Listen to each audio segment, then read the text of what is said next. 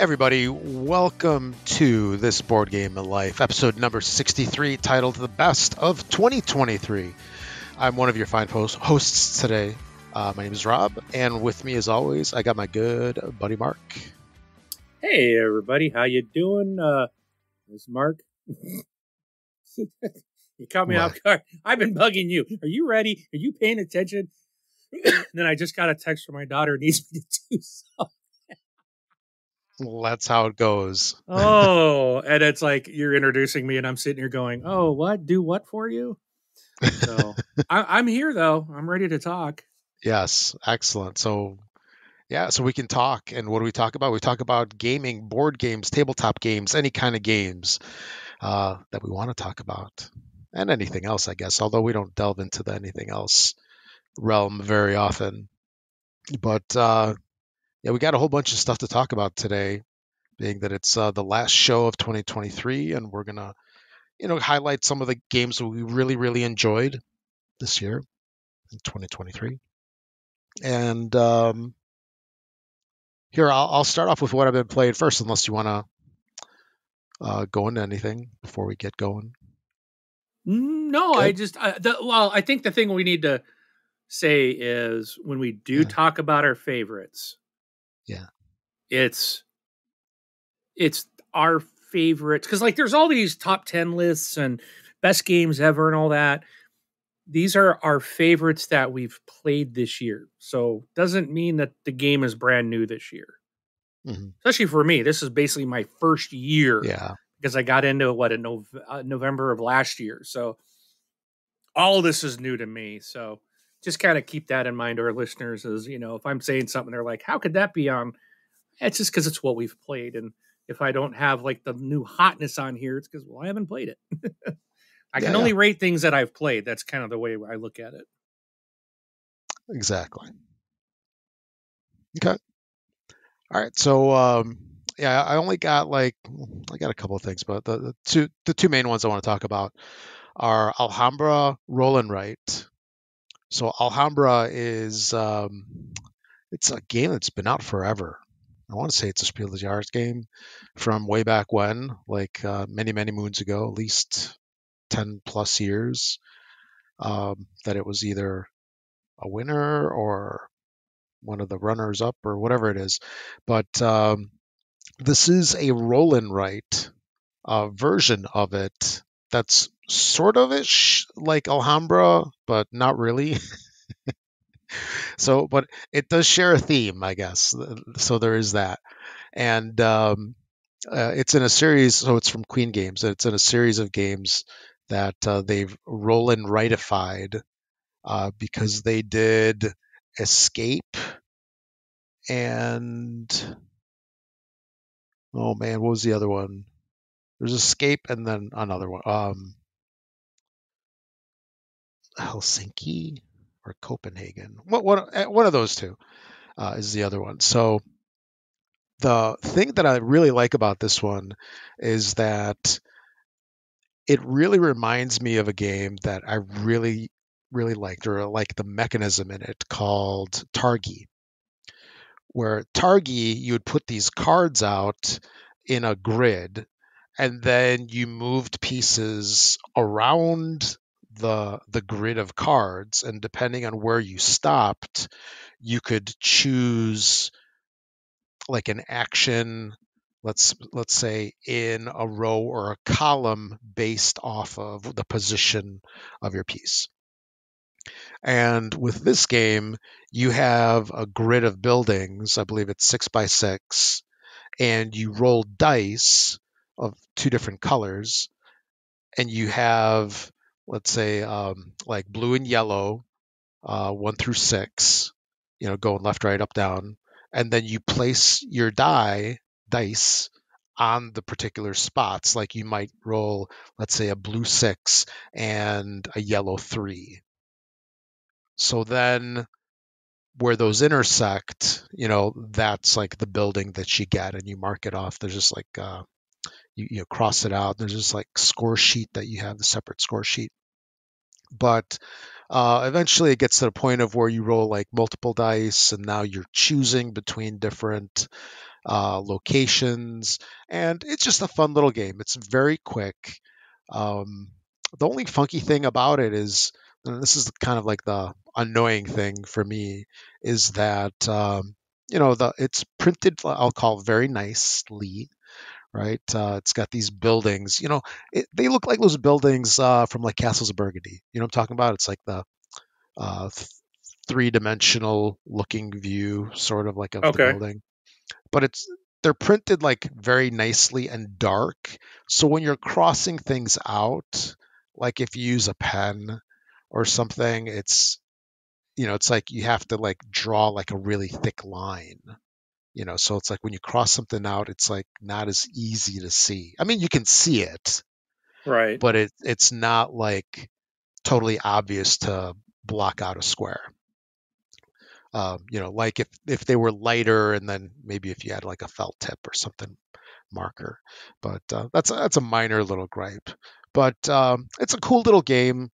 Um, I really enjoyed. It's one of the better roll and writes that I've played this year. Not that I played a whole ton of them, but I definitely like it a lot more. I really wonder if it has something to do with the Alhambra spin on it that I really like. Plus, I like Queen games in general.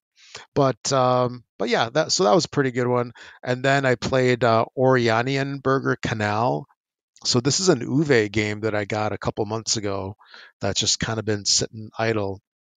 And with Oranienburger Canal, it's interesting from the aspect of that it's a full size game, right? So it's like ticket to ride size box, but it's a 1 to 2 player game. Oh wow. Um, yeah, and but it's a fun little game where you get. I mean, there's like no surprises to this one. This was a fairly popular game when it came out, and I think I've mentioned Spielworks, I believe, haven't I, I believe on so. here? Yeah. So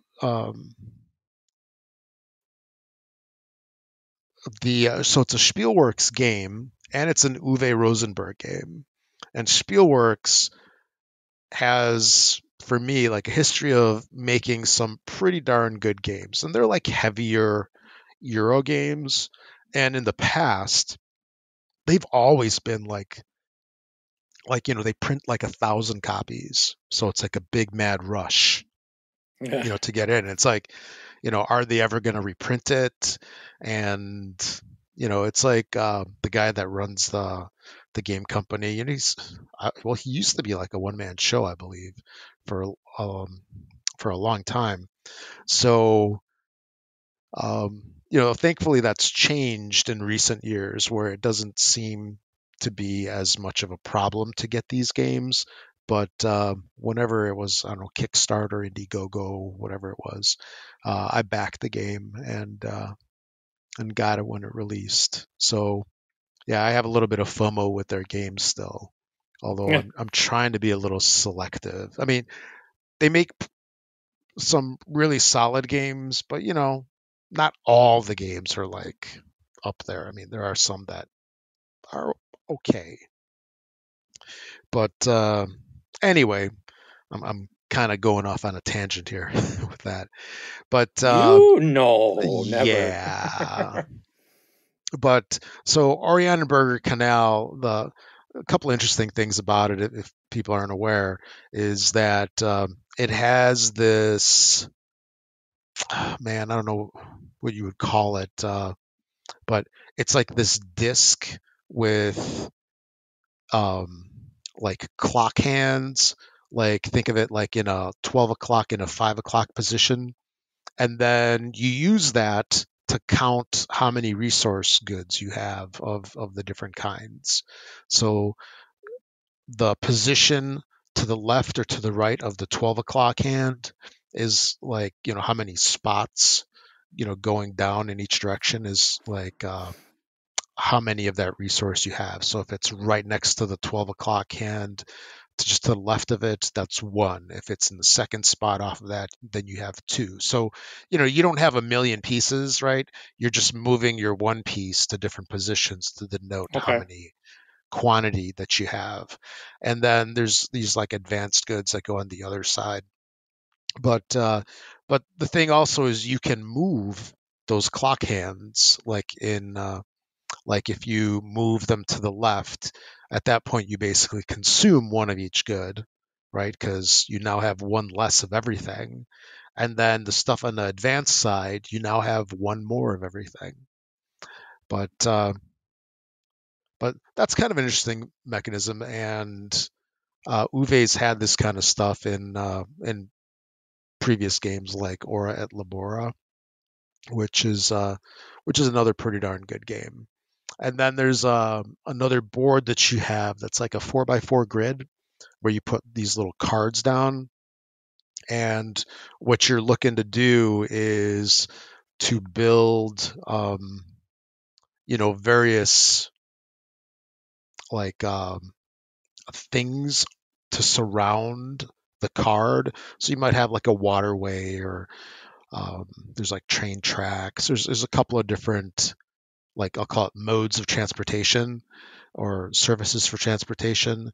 And then once you fully encompass a card, then you get like its benefit, and then you can also activate it a second time by building a bridge from card to card. So it's kind of a cool little setup, and it's a really solid Uwe game. I don't know if it's for everybody because of the 1 to 2 player aspect of it, but I think it's a pretty darn good game, and I definitely enjoyed it. So that's about it. What have you played? Oh, I was able to get a couple of things to the table. I did get to play through Terraforming Mars, Mhm. and there's a lot to that game, but I really dug it. Really enjoyed it. Um, and the guy who taught it in my group actually brought me um, the expansion Prelude, which we played in his game when he was teaching it. And it's like they're just cards you can start out with. I think it's like, if I recall, it was like 2 cards. I think you get dealt, everyone gets dealt some cards, and you pick, I think, Mhm. 2 to give you these starting bonuses and stuff. And so he actually got that for me, which I was like, that's super cool. So I get to add that to my game. But really did enjoy that game a lot. And I played the dice game first. And so it helped me because the dice game, I think, is probably a little easier to learn. Um, but the Terraforming Mars was a lot of fun, and having that play the dice game, I was okay. A lot of it made sense and stuff. So it's just some additional mechanics and things to do, and had a really fun time with that. And really looking forward to playing that one again sometime. Did play some Super Mega Lucky Box. I got to play a new game new to me, called Skull King, and this one was actually I have learned that I'm not really a fan of trick taking games, and that's what this was. Sure. And I was with a different group of people. These are a bunch of guys from my church that we got together to have a game night. So we ended up with like 8 of us, and one of them brought this game, and I was like, "Oh, trick taking." This one was actually a lot of fun. I did really enjoy Skull King. So, but man, there's it's like this beats that, and this beats that, and this beats everything except this card over here. It was just like you had to have this cheat sheet in front of you to know what beats what. But it was a really fun game. I actually liked it. Played some more Codenames. I also got to teach that group Seven Wonders Architects because none of them had played, and it went off really well, and they really liked it. I played some Sky Team. Finally got a chance to get that out. I hadn't played it since I bought it at Gen Con and played it at Gen Con. I don't think I've played it since. I finally got that off the shelf and played. Some more dice cards, some more Abducktion. Played my Shelfie again. Now my kids are home from college, so my daughter and I played the Ticket to Ride Rails and Sails because she loves it. She destroyed me in that game. It was embarrassing So bad. Nice. Oh, I did play Castles of Burgundy, the special edition, a couple of times, like twice in the past 2 weeks. Very Got to nice. play with my game group, and then I got to teach my two older kids, and they both really enjoyed the game. They liked it. My group is continuing on our Dorfromantik campaign and having a lot of fun and continuing to expand on that. I got to play Trekking the National Parks, which was a simpler game, but I did enjoy it. It's fun. I do have Trekking the World, which I haven't played yet. They did last week, or no, 2 weeks ago. I think they played it. But I was in another group, so they're like, "Can we borrow your game?" I'm like, "Of course." So we played Trekking the National Parks, which was fun. Long Shot, the dice game. I learned that one about betting on horses, and it's basically a roll and write. And then for Christmas, Santa Claus brought the family Ticket to Ride Legacy of the West. And I have some very mixed things about this game to say. So right now we have played the campaign is 12 games total. You will play a total of 12 games to complete the campaign. And we have done 3 so far. So after we played the very first game, as we're going through it, it's like, I think it was after the first game, you open up a box. They're like, open up this box. And there's a ticket punch, an actual ticket punch, like a hole puncher that Okay. Oh, wow. Okay. Yeah. yeah, like a real one in the game. And they're like, now you punch the destination cards for those destinations that were completed. And I Like was a like, what? conductor. And I'm like, exactly. And I'm just like, wait a minute. And the kids are about to start putting holes in my cards. And I was like, no, no, no, no, no, no, no, no, no. I'm like, no, you don't. No, you don't. And I'm like looking and reading this. And I was like, well, how am I ever going to play this again? And it's like, you're not. This game is not No. intended to be played through the campaign From a the second start. time. From the start. So Correct. you From the can, first 12. No, so okay. so let me tell my story. Okay. So I'm like instantly like, I'm really ticked off because this was an expensive Yeah. game. I paid triple digits for this game. Okay. It was like $120. And I'm like, the very first start of this game, they're having me physically destroy tickets, and then you put them, and then some of them are after you punch them once, they're retired, they're gone from the game. Some of them you can punch twice but it's by certain colors would have to punch it twice. So if the same player basically has punched it twice, that gets retired.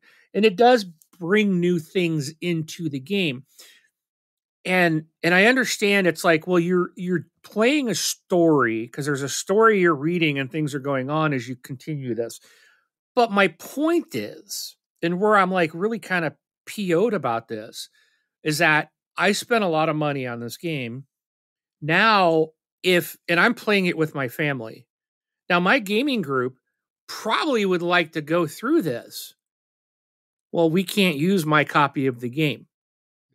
Because even when my kids in the next 2 weeks, they're going to go back to college, we are going to finish this. We got, 9 more games we're going to play.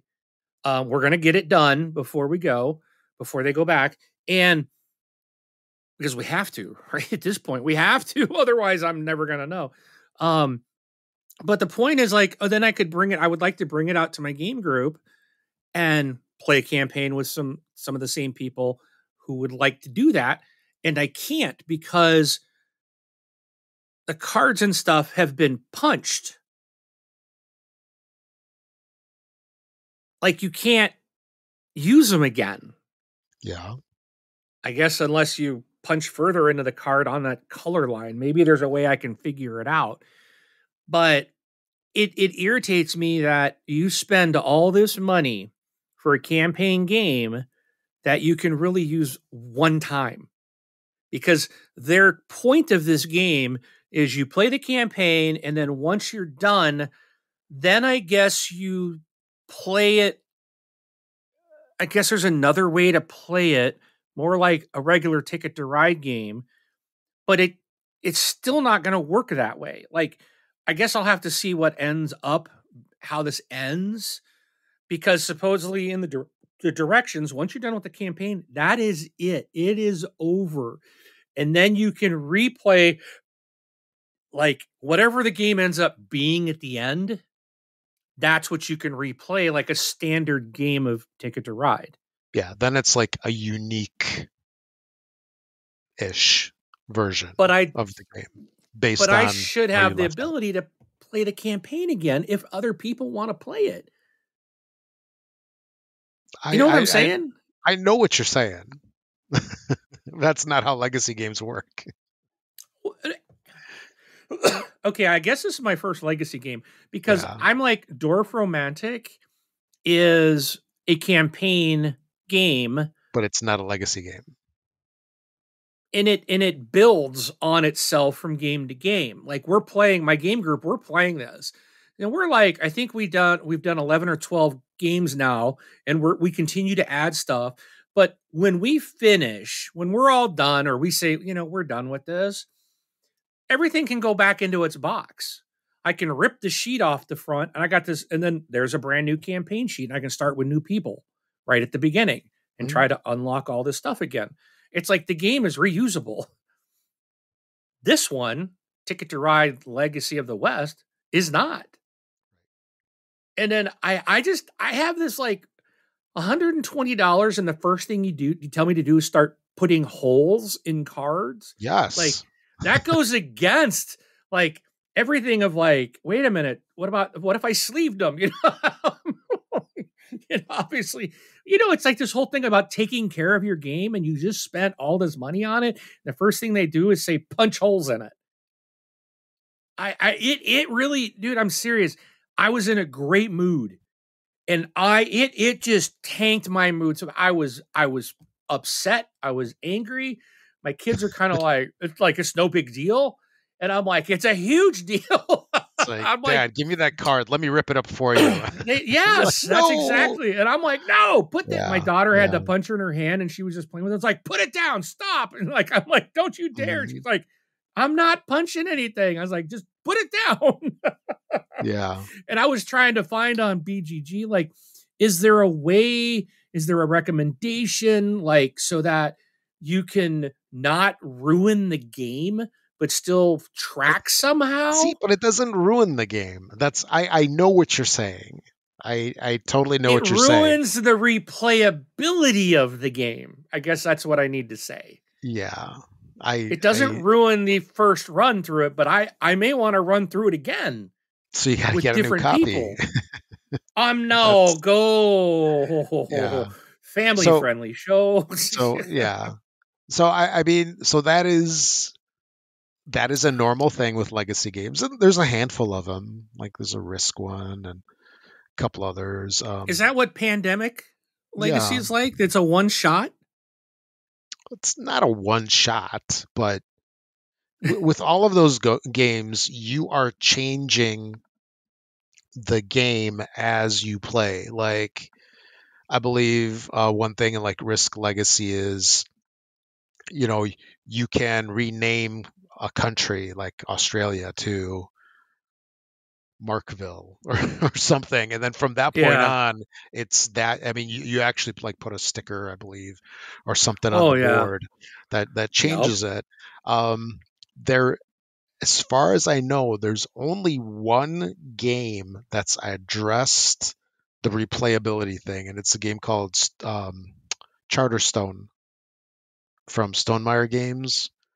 So it's a legacy game, and they sell like a refill, recharge, replay something kit, where you basically replace. This kit comes with all of the stuff that you modify in the game during the game, so that you can start from scratch. or start from the beginning. So that's the only one that I know that really does that. Other games, you got to buy another copy. It's just, it's an evolving experience. And then at the end of the campaign, you have now a sort of unique copy of the game that's unique to you and your playthrough. But the thing is, with all of these, this is kind of going along the lines of like the Gloomhavens and stuff, where you know if let's say you play Ticket to Ride with your kids, and then you don't get the last three games in. Like if you get two other people to step in, you know all of the stuff that happened isn't going to mean anything to them. Do you know what I mean? It's like Right. You they gotta. have. That's why I have to Yeah. complete this with my kids.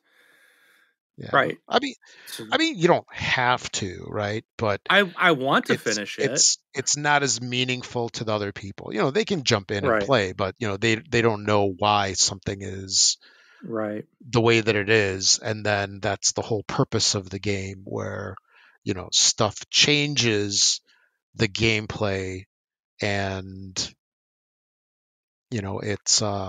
it's unique to you and meaningful, and I'll air quote special to you. But I know what you're saying, though, and I could see like going into it and having it be a surprise. It would be like a rude awakening, you know. I can say I probably won't buy a legacy game. I've learned a expensive lesson. Hmm. I like the game. Like Yeah, I was enjoying it, and I've enjoyed it since, even though it killed me, dude, to punch. That was just like, like someone just shot my dog, right? It was just like, yeah. dude, you're killing me. Um, I do like the game, and it is fun. Um, and it is very different than all the other Tickets to Rides. Like Okay, I that's won't buy good. the others anymore because it's Yeah, just they're all basically the same. This is very different, yeah. but I really thought I could play this more than once, and that's where I'm really struggling with the price of this thing to basically go through it once. Now, again, maybe my Like mind will $10 to change when I play. complete Yeah, it yeah. and get down to, okay, it's done.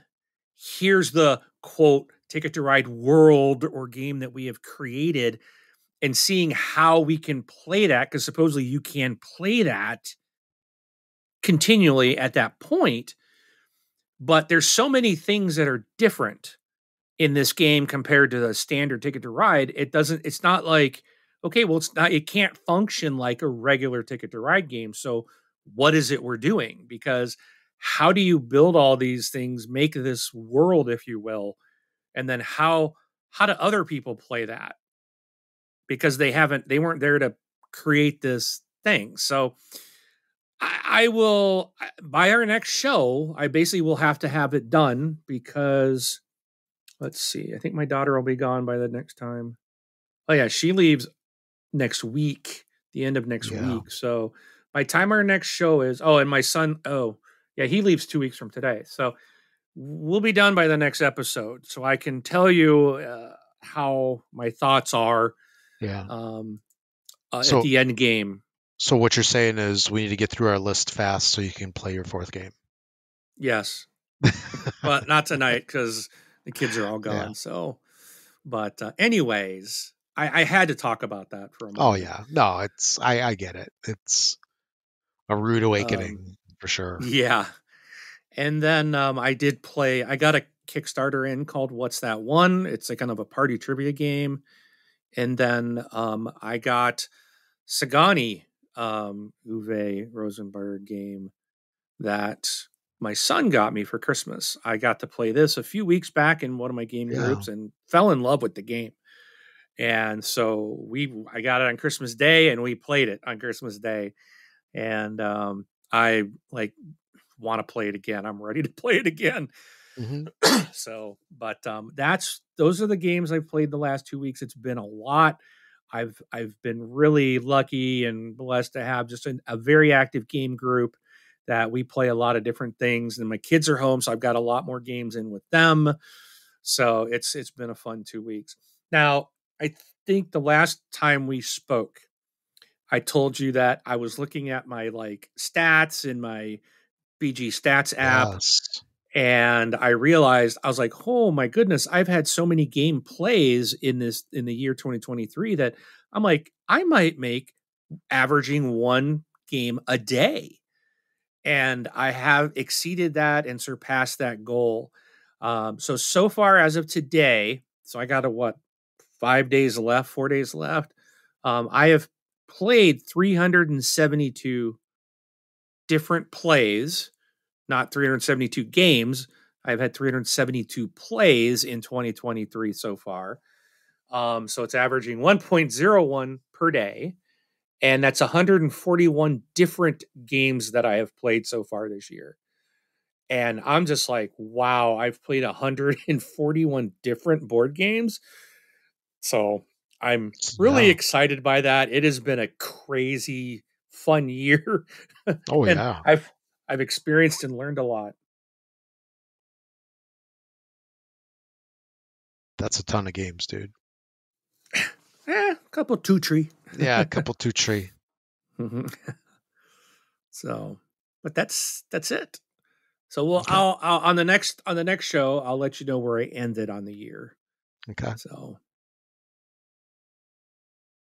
Yeah, but we'll know that it'll at least be 9 more because of your ticket to ride. yes, it has to be at least 9 more. Yeah. If anything else. And So then you're my oldest son yeah, got his own copy of Catan, and because nice. his younger brother gave it to him, and my oldest son loves that game, and he's going to take it with him to college.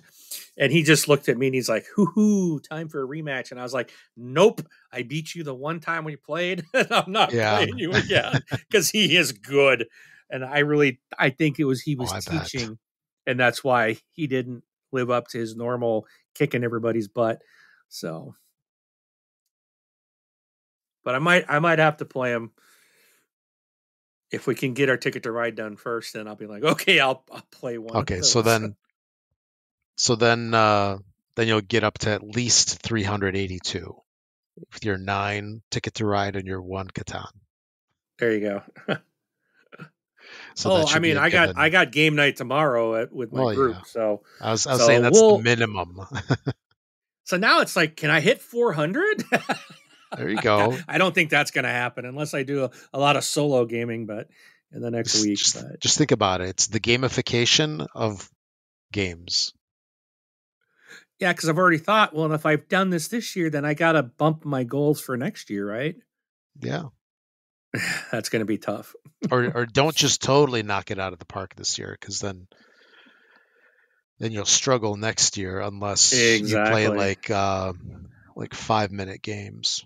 I played 400 games of War today, Yeah.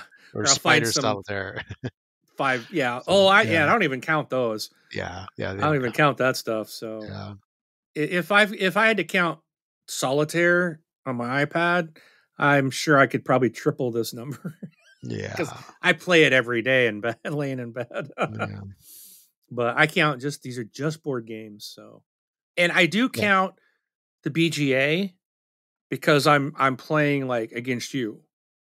You yeah. know, you and I, I are I playing a I'd game, and say I do that's count fair that. count. Yeah, But we've only had what three or four games this year that I yeah. think We we've haven't. played. So we got to Yeah, we step haven't that played up. a whole lot. That'll I be my know. goal next year Me to make too. you play more games on BGA with me. There you go. I'm up for it. All right. Yeah.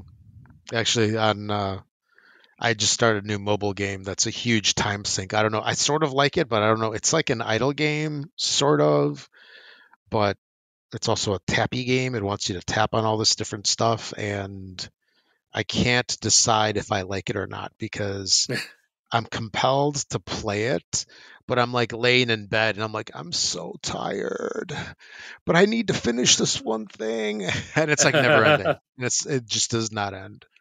And it's called Super Snail, Oh yeah. where you're a snail that got sent back in time to save the world. Nice. But Yeah, it's a free game as far as I know. Well, it's free on Android. I believe it's free on iOS. So I am and I'm not recommending it, I guess is what I'm trying to say. But anyway. All right, let's get on with our lists here. All right.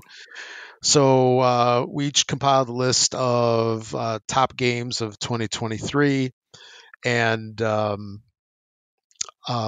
so you said that your list is pretty much stuff that you played this year. It's Mine, all yeah, stuff that I played, yes. yeah, mine. I tried to keep most of it as 2023 releases, but Okay. it is what it is. It's our show. It's our list. We do what we want. Darn Skippy. Exactly. So you wanna you wanna just go like each name off Yeah, we can just go back and our forth. numbers? Yeah, Because and then I know you said you didn't have yours in any specific order, yeah, I'm gonna and I read did. it in sort of an order. Okay, and I'm gonna give mine from like 10 to 1, Yeah, leaving my I'll do the favorite same. for last. Okay, hmm but So like Rob and I were talking before the show, like this I found really hard to do oh yeah. because some of them, like I might have more plays on something that's lower than something higher, but it's just because you can't get it to the table as often for whatever reasons or number of players or just various things. But it's like I love every single one of these games in this list. And it was like I think outside my number one, it was really hard. It's like I'd pick one for one, and everything else would be like a two, tied for second place. hmm But Yeah, it is what it's it a is. nine-way tie. There you go. No, actually, I'd probably have a three-way tie for first and a seven-way tie for second. Yeah. So, Okay. do you want to start? Yeah. I'll start off. So with my number 10, and this one really surprised me because I never, ever, ever, ever, ever thought I would ever have this style game on any list. Well, I would have it on a garbage list. But Uno Ultimate. So Uno Ultimate is um, I don't know what you would call it. So it's a variation of Uno, of course, and there's so many Uno games, and this is Yeah. like I would say the only one that's worth playing. And it's just fun, surprisingly fun. The I only went one that's into worth it. what? What? Worth playing? Rob, did I lose you? No, I'm still here. Oh, you went dark. Okay, do you still hear me now? I hear you now, but Okay, okay, good. I got Yeah, no so recording of you. yeah, it shows Last up I heard fine was on there my was end. so many. The last thing I Yeah, heard was there's there's so so many many versions. so many versions of Uno. It is like ridiculous. And this is the first one, and I played a whole bunch of them. That's what happens when you got kids around, and it's the first one that actually like really surprised me because when when I first played it, I was kind of like, oh, shoot me now. It's another Uno game, but it's an Uno game that is ultimate. I guess it. So what it is it comes with four decks of cards. There's two versions of the game. There's a Marvel and DC. So for example, the Marvel one comes with Iron Man, Thor, Captain Marvel, and Black Panther. And I forgot who the other ones have because I have the Marvel one. And then you can buy individual packs like Spider-Man, Miles Morales, and a bunch of others. And they also have collectible foil cards that you open to make it just a little more interesting, right? To get the fancy cards. But the best way I can describe this is it's um, one of the legendary games, like Marvel Legendary, where it's a deck building game. You are working with your other players to defeat the bad guy. Like Marvel Legendary had like Red Skull. You were all fighting against Red Skull and trying to beat him, and it wasn't easy. Well, at least that wasn't an easy game. And this is kind of the same thing. It has totally the the feel of the legendary games in such a small little compact form factor. You don't have this huge box. You just have a couple of decks of cards, and you do have, your typical, um, some of your typical Uno um, abilities that you use, just enough to make it interesting. But it's a fun game. Like I said, you're working to defeat the enemy, and there's event cards that come out, and it was a real surprise. And I actually don't have a problem ever playing this game. Think of like a light, fun game. Most people can pick it up and play this, and then play something meatier afterwards. But yeah, it's my number 10, Uno Ultimate. I've got this game and I've yet to play it. I've tried a couple times to like watch a playthrough or read the directions, and for some reason this thing just confuses me. Like, Yeah, you got to play it. I'm Then like, it's fine. that's what I probably need to do, is just sit down, get the directions in front of me, and just play, and then it'll probably make complete sense. But Mm-hmm. I know you've raved about it so much, it's like I had to pick up a copy. So Yeah. Now, but don't get me wrong. It's not like the most amazing game out there, but it's nice. It's yeah. a decent game. Yeah. All right. So for me, my number 10 is I went with a game that I was lucky enough to get early at Gen Con. It was available for purchase there before, I think, a couple of months before it was available in the stores. It is out in stores now.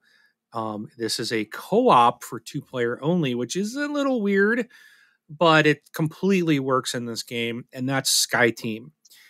And I even took this over recently, and I'm like, I'm gonna show my mother how to play this. 73-year-old mother. And so at first I was like, okay, you're not supposed to communicate, but I said, we're gonna talk. I'll let you see, you're not supposed to show each other's dice. There's a little screen that has a player aid on it, but you throw your dice behind it so only you can see it. So in this game, when you start out, the object is you have about, I think it's about seven to 8 turns, maybe 9, to land your airplane. And I think it's seven turns, because I think you start out at like 7,000 feet. So in every time you go after each turn, your plane automatically descends 1,000 feet. So that's your kind of round tracker or your game tracker. And then you have to do different things as a pilot and a co-pilot. So at the beginning of the game, you are allowed to kind of talk strategy, like, here's what I'm going to work on, or here's what I'm going to try to do, but it's a dice game that once you start, you are not supposed to talk to each other at all. And your dice, you have 4 dice, you roll them, they're hidden from each other. And then basically it's like, okay, there's the tilt of the airplane, I'll say, whether we're flying even, to the horizon, or whether we're turning left or right.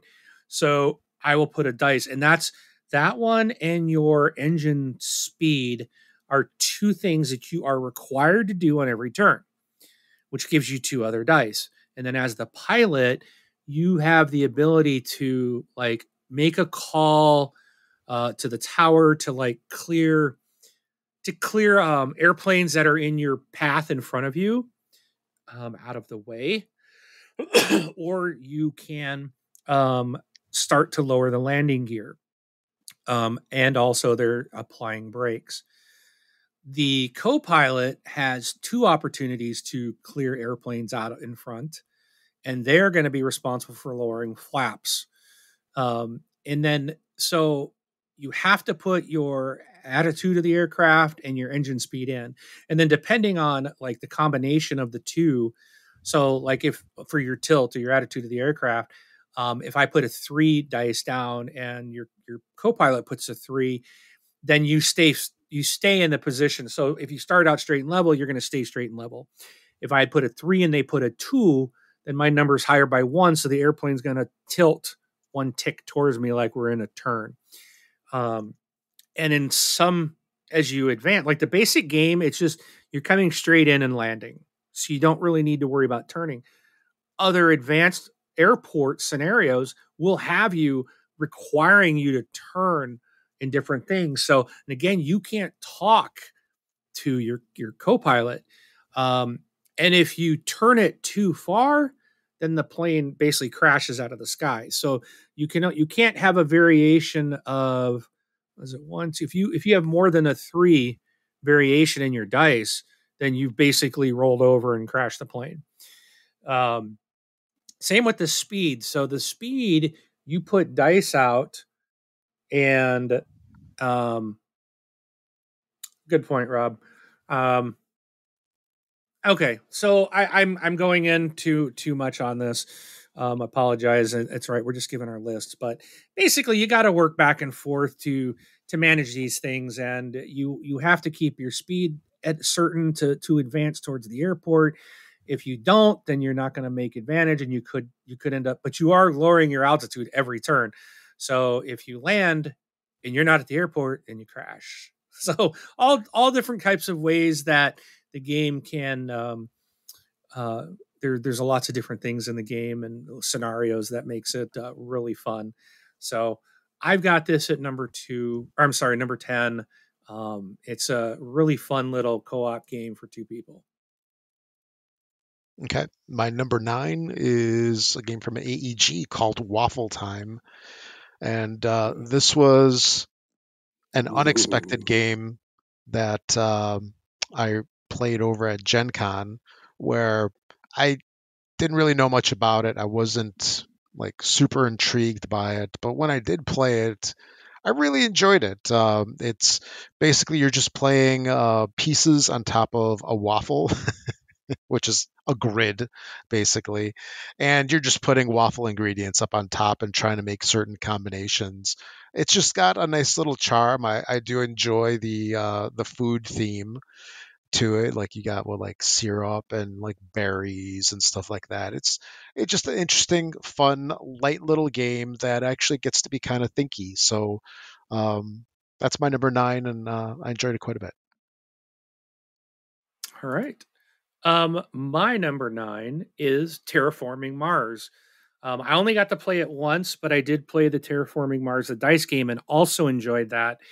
And I want to play this game. I'd like be willing to play both the dice game and the original Terraforming Mars game again. And that alone, the fact that I really want to play it again is why it's on my list. And I think this one's lower because I think as I play it more, I do believe this will jump up my list. But I really enjoy all the different variations of ways to play the game.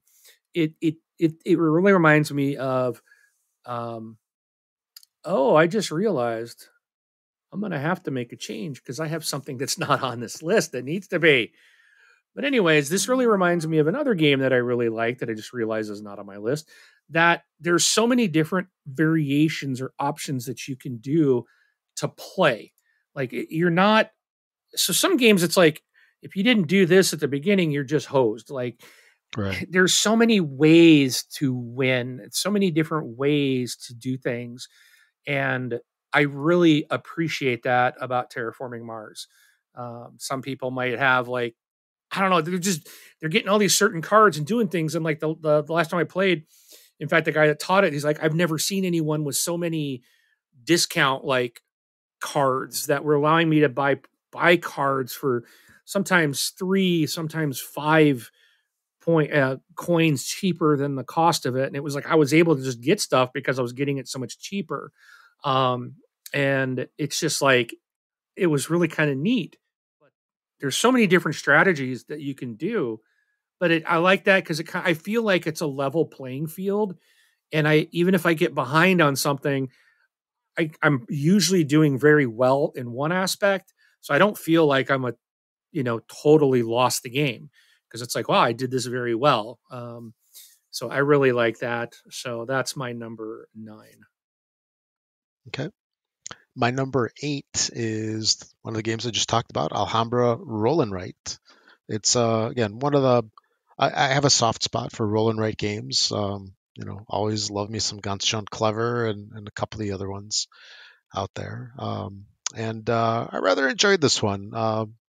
It's pretty good. It's enough to be on my list for the year. So that's Alhambra Roll and Write, and I still think, I mentioned it already. I think that what really draws me in is that Targi hook, and I really love Targi. So that sure probably boosted it somewhat. But yeah, that's my number 8. All right. So I just kicked out my number 8 completely off the list. Bye bye. Bye. It deserves an honorable mention. So I'm going to give a real quick honorable mention to Cascadia. Um, I I really want to play that game some more. I really enjoyed it the one time I got to play it, and I bought the Landmarks expansion for it, and I haven't got that out yet. But pretty soon I'm gonna take that to game night like we're playing this. But I realized I severely missed something else that is actually further up my list. Um, so this one here, so everything else got bumped down by one. But Sagani is my number 8. And this was one I just learned a few weeks ago. Again, like I just talked about it. Absolutely love the game. It is real easy to learn. It is really it's like a real brain thinker. Like, but it doesn't, it's not like, it's not really bad. Like it feels like a very light to medium weight game for me. A lot of players, might say this is just a light game, but there is some thought going to it. You're trying to figure out, where to put these tiles and which direction to face the tiles and which one's going to benefit you. And you've got to think forward as well as not just in the moment.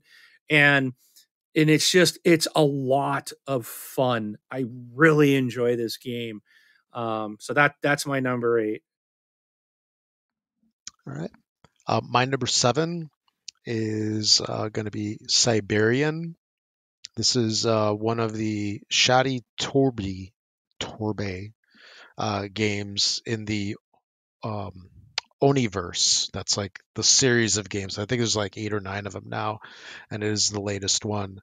Uh, this is what I'll call a perfect little game or big game in a little box. Sometimes we get like little games in big boxes, like Ticket to Ride size boxes. This is like the opposite, where it just has a feel. Granted, it's mostly cards and it's got a couple pieces and a small tiny board, but it just has the feel of like a bigger game where you're just going through and you're using robots to repair these machines. And most, actually, all these games are card based. And one of the things I appreciate in this game is it's not like play for 30 seconds, shuffle a deck of cards, play for 30 seconds, shuffle a deck of cards. I'm looking at you, Onirim. That's the first game. It's such a chore to shuffle those cards. I know I'm complaining over nothing, but it's just an enjoyable little game. Um, I'm not quite sure where it ranks in all of the games. I had mentioned that I would probably, well, that I wanted to go through and just go through all of the games and kind of compile a list and talk about them all on the show. So that's something that I'll do early next year. But I rather enjoyed this one. It just came out probably within the last couple weeks. If you like any of these Oniverse games, definitely check this one out. It gets a thumbs up from me. So that was my number 7, I believe, right? Yeah. Yep. All right. So my number 7 is a zombie game because it's always fun to fight zombies. And this is Zombicide version 2. I've played I played V1, but when I bought my own copy, I did get the version 2 release. And I like some of the things they did in that. I think it was a big improvement over the first version of the game.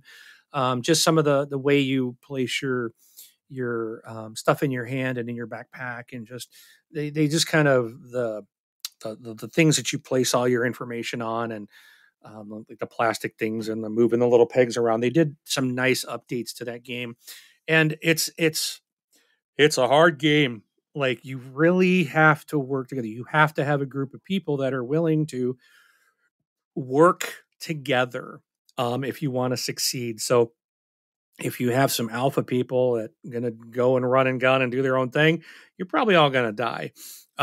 It's one of those, you just got to have a good group that are willing to work together and talk things out. But it's a lot of fun. It's intense, and man, there's so many zombies on the board at times. It just gets crazy, overwhelming, and super fun. I absolutely love it. It's a great game.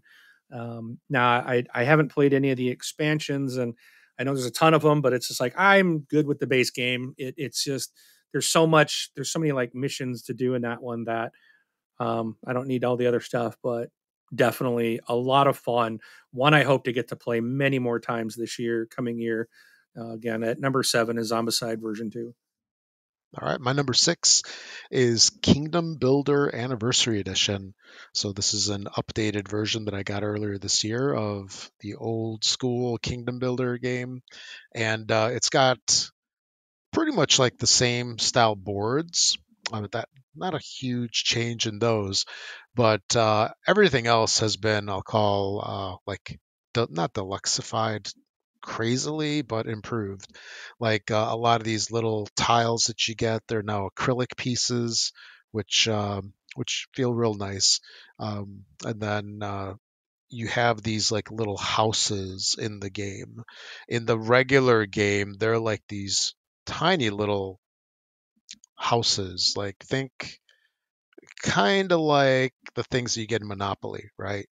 Where you put them on, the different spots on Monopoly. But in this game, they have like really nice, like big pieces, and then there's these like castle pieces as well, which in the base game are just tiles. So it gives it a really nice 3-dimensional view, and just makes it just a tiny bit more uh, fun to play. So that is my number 6. All right. At my number 6 is one I've mentioned several times. This is a great campaign co-op game, and it's so good that my game group was able to get a guy who does not like co-op games. He hates them. They're no fun. He's like, he just wants, I want to have a score, build up a score, beat someone else. Well, he messaged me the other day, sent me a text message and says, I'm buying this for myself so I can play it solo. Nice. And is the one always asking me to bring this game, and that is Dorfromantik.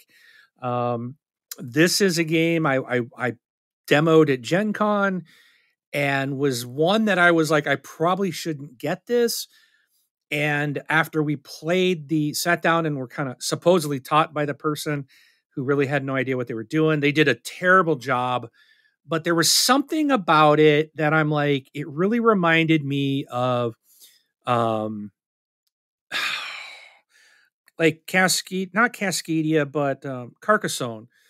And Yeah. it kind of reminded me of Carcassonne, and I like Carcassonne. And I'm like, there was something about it that I'm like, I want to give this one a shot. And in my game group has fallen in love with this. We play it often. We're expanding our world. We're always getting new stuff to put into the game for the next time. It's just so much fun. We continue to enjoy it. And every time we play, if we reach certain scores, we're unlocking certain things and we're getting, then we have new things to try to figure out how we're going to get these scores and keep getting higher scores to unlock more stuff. And it's just the replayability of it, or just in the campaign, if you will, as we're going through this, is just there's so many ways. Like you can choose how you want to go to unlock certain things at certain times. And it's been a tremendous amount of fun. And we've had a lot of people like, oh, what's this? And watch us play. And just, it's a huge surprise for me. This is the one that I thought I might regret buying. I absolutely do not regret this.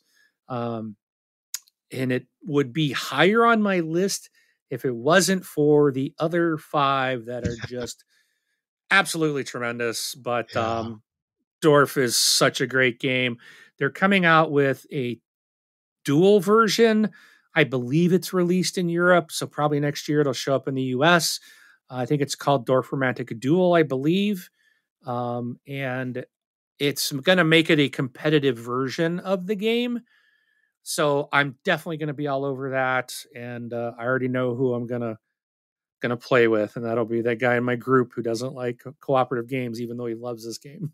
Yeah. But we're getting a competitive version of this. So, and even there, like some of the things can cross into your campaign. So there's going to be things that you can bring over to the cooperative campaign version. So really looking forward to it.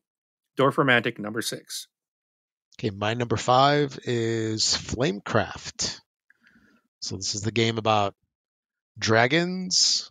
They get like all these powers, and you go to these different stores. And the thing that I really enjoy about this game is I just like the chain. Like I call it chaining. I don't know what the proper term is, but it's sort of like you get some of this here, and you can use it there, and then so on. It's I've got only the base set, unlike somebody that I know that's got all the fun stuff for it. Hey, I only have the base set. That's true. I just bought all the extras, which Yeah. is funny because all my deluxe they did a version 2 of the deluxe components because they sold out of everything. Yeah.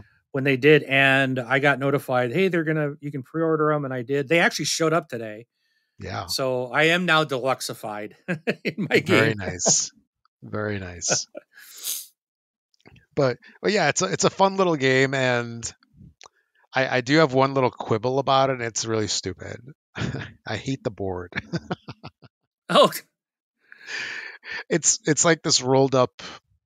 Would you call it a neoprene mat? yeah. Anyway, it's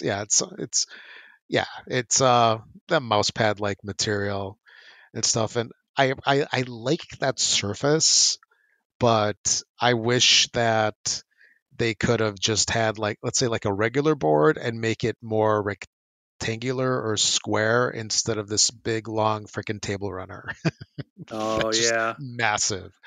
So but yeah, it's a great game. That's a minor quibble, and that's just me being silly, but it's a fun little game, surprising, and yeah,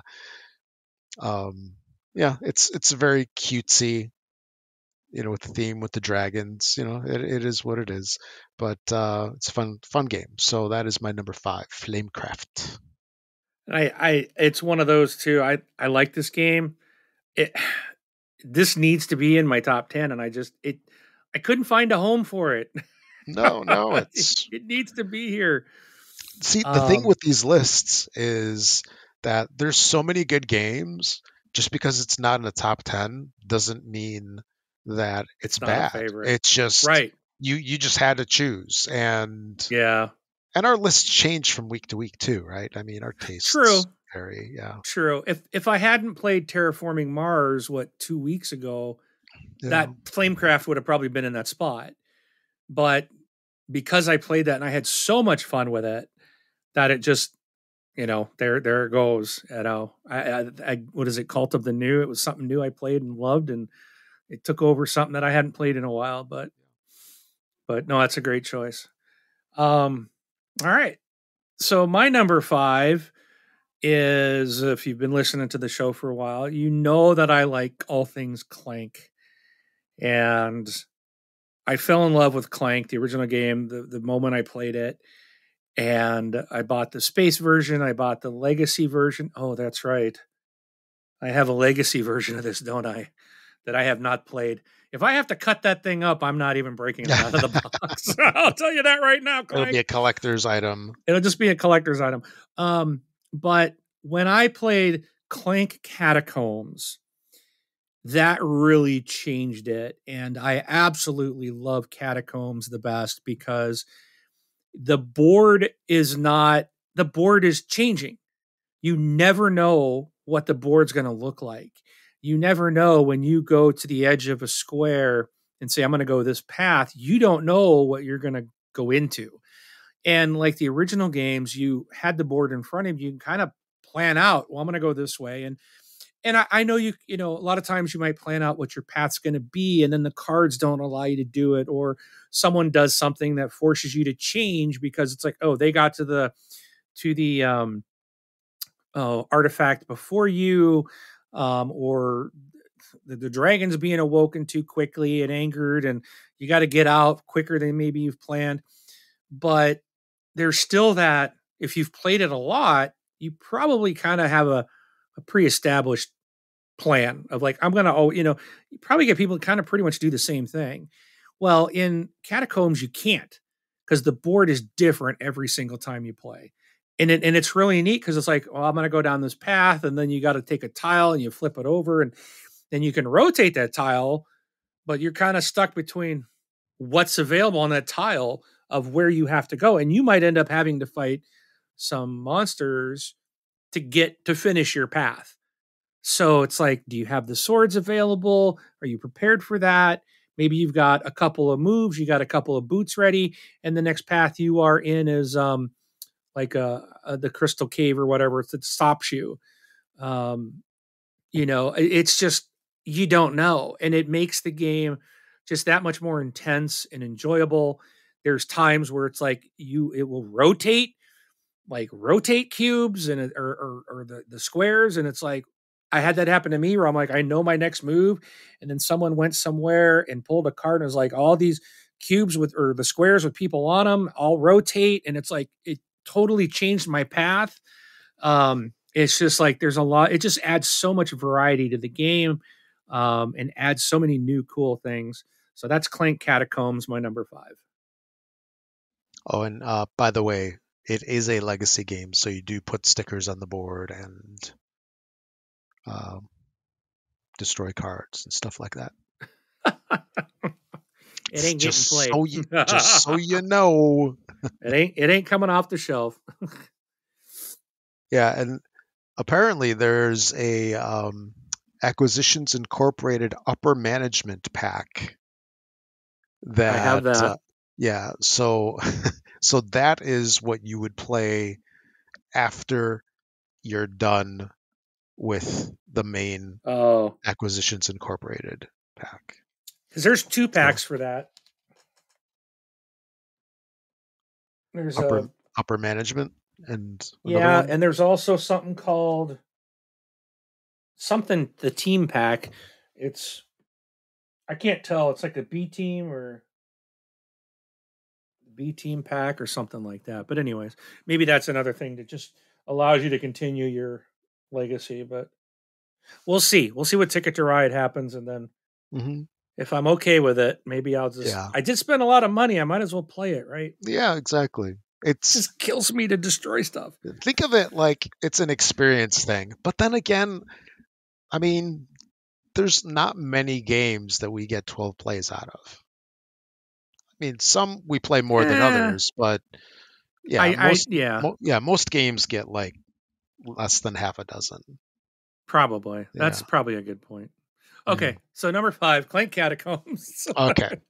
My number 4 is a game that surprised me, and I enjoyed it immediately when I played it. It was actually quite a lot of fun. It's called Deep Dive from AEG. This is super light. Think of a game that you can play with family, friends. You can bring it over by people that aren't gamers, and they'll probably enjoy it. It's a press your luck game where you're basically like penguins going deeper into the ocean. There's multiple levels.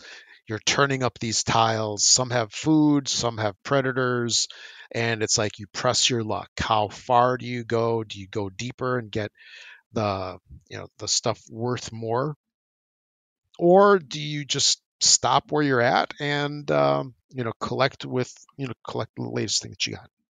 So surprising game. I really enjoyed it. Um, Definitely give it a thumbs up. And that's my number 4 deep dive. All right. Well, you may be happy, you may be sad to hear this next one. Happy that it's on my list, sad that it's not higher. But at number 4 is, I know, one of Rob's favorite games. He taught me originally at Gen Con. I really was at the very, when he started to break it out, it immediately just like, I am not interested. Overwhelmed. I was Yeah. overwhelmed. It didn't look, it was like, oh, this is that Euro garbage. I'm just not interested in all these Euro land management and harvesting and whatever games. And Trading. you Yeah. know, we were in the midst of Gen Con, and it was the last day, and I was tired and I wanted to make one last purchase. And even though I went to look to buy this game, I don't know what was wrong with me. What was so wrong with me? Yeah, it was your vendetta. Yeah.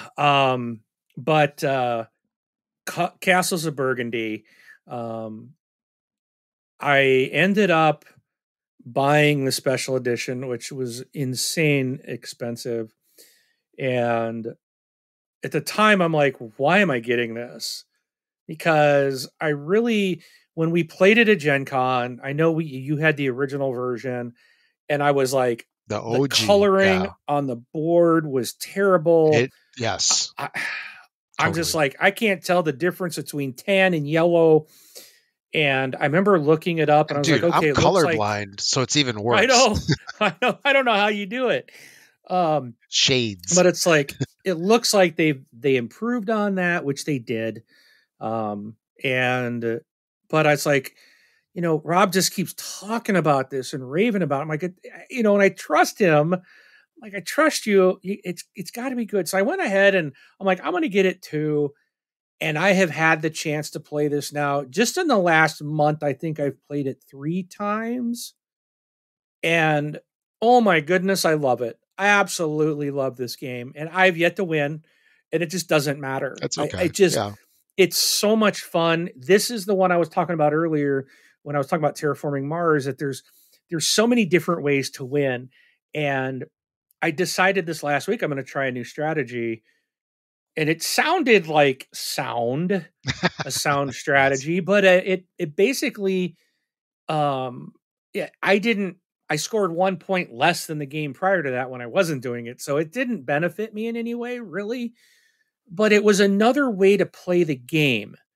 And essentially what I did was I decided I'm not going to go for any ships. If I don't worry about being first on the game track, and if I don't worry about taking goods, which in this case, everyone else was kind of grabbing stuff up. So there really wasn't a lot of goods sitting out there to take to benefit from it. And I was like, that's 6 less things that I have to buy for blue that allows me to buy 6 more towns or bonuses to try to get those completing the sections. Like I never go for the mines. Well, I did complete the mine, so I got the first one to fill all that in. Okay. I got that bonus. Yeah. I filled in all the animals. I was the first to fill in the animals, the first to fill in all the castles. Which I did win the game. I did win this game. You did? Oh, okay. Right? Didn't I? I don't know. I thought I did, because I was only playing against 2 of my kids. I'm pretty sure. I have to go back and double check. But yes, I did win. but it was the point compared to playing, and I was teaching my two older kids, so it was their first time. So I should have won, right? But this strategy helped me get those bonus tokens and stuff like that. But compared to the previous game, I scored one less point than my previous game where I wasn't doing that. Um, and so, but it completely changed the way I played and kind of what my goal was.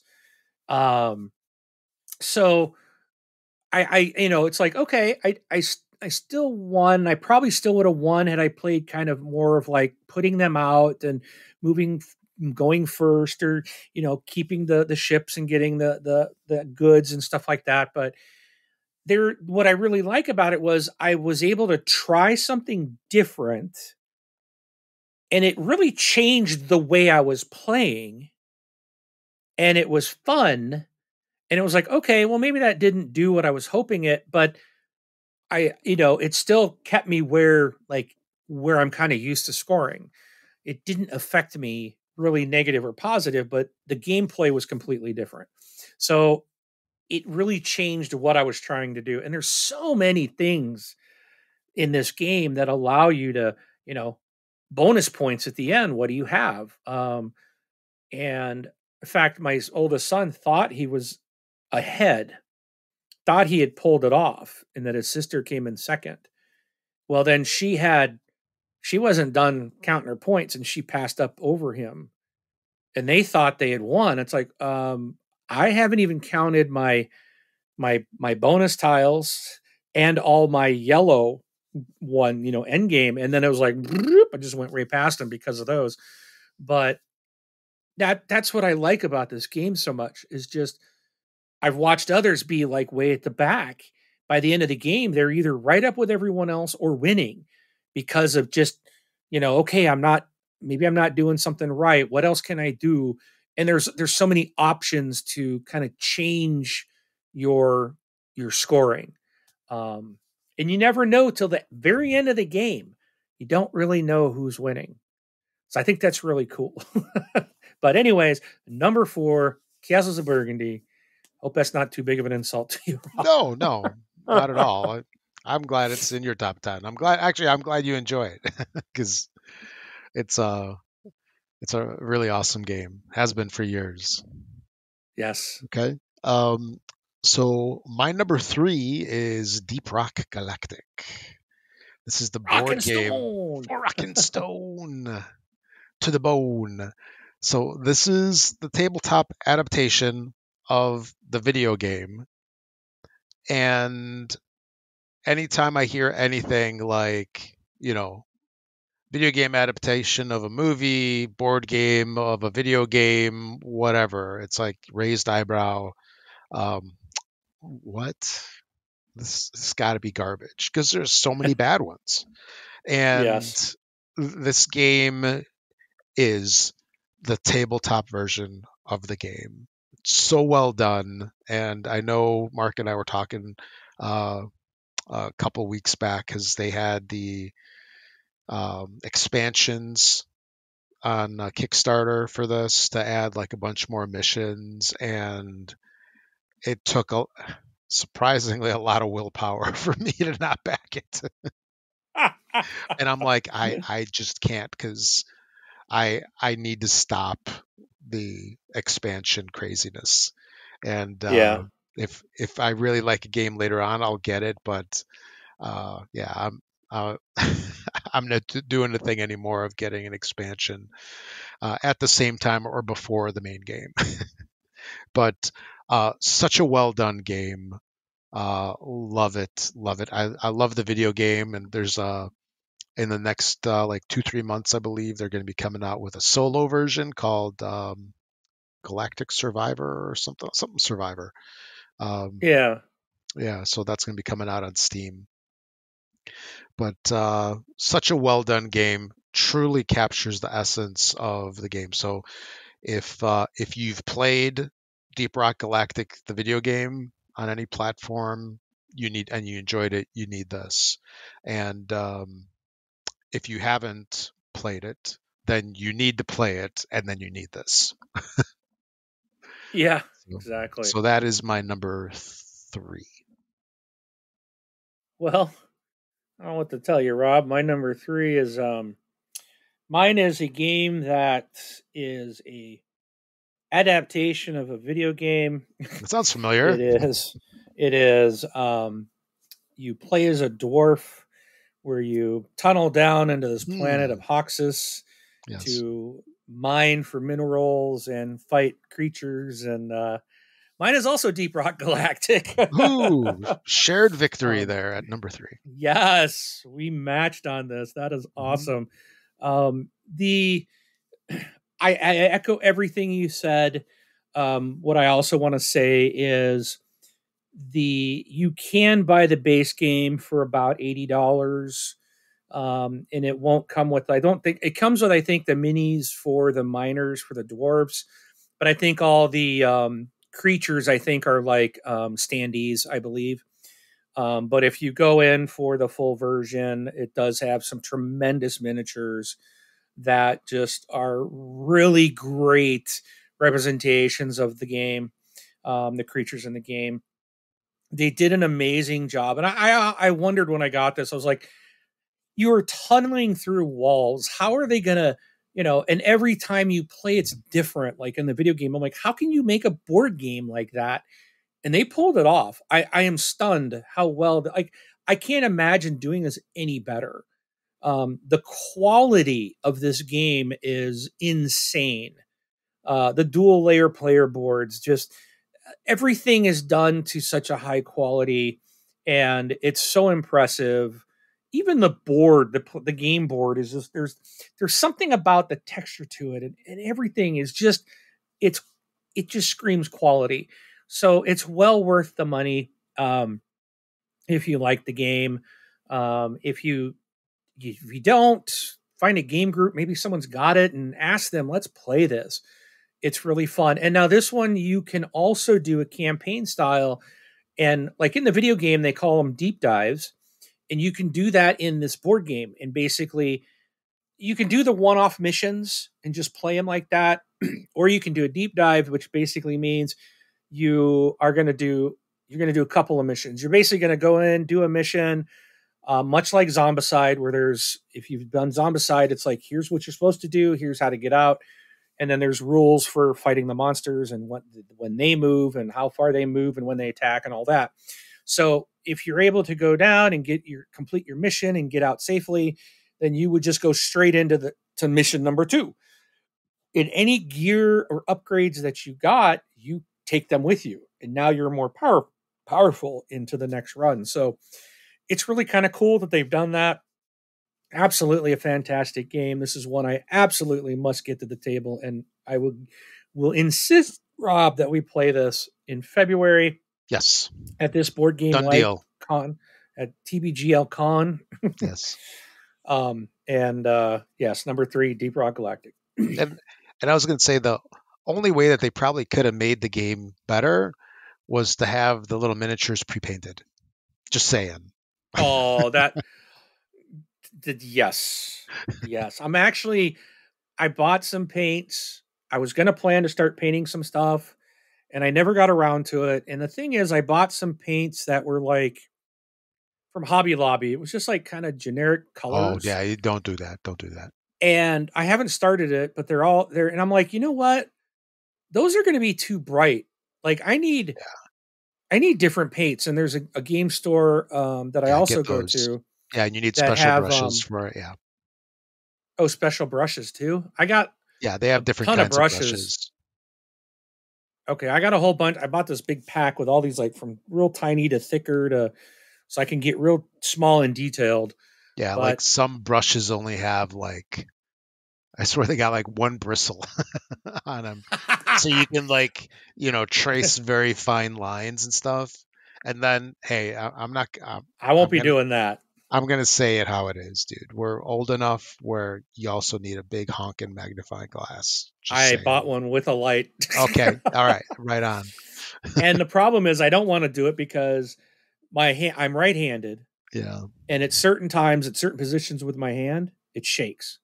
Like I can't control it.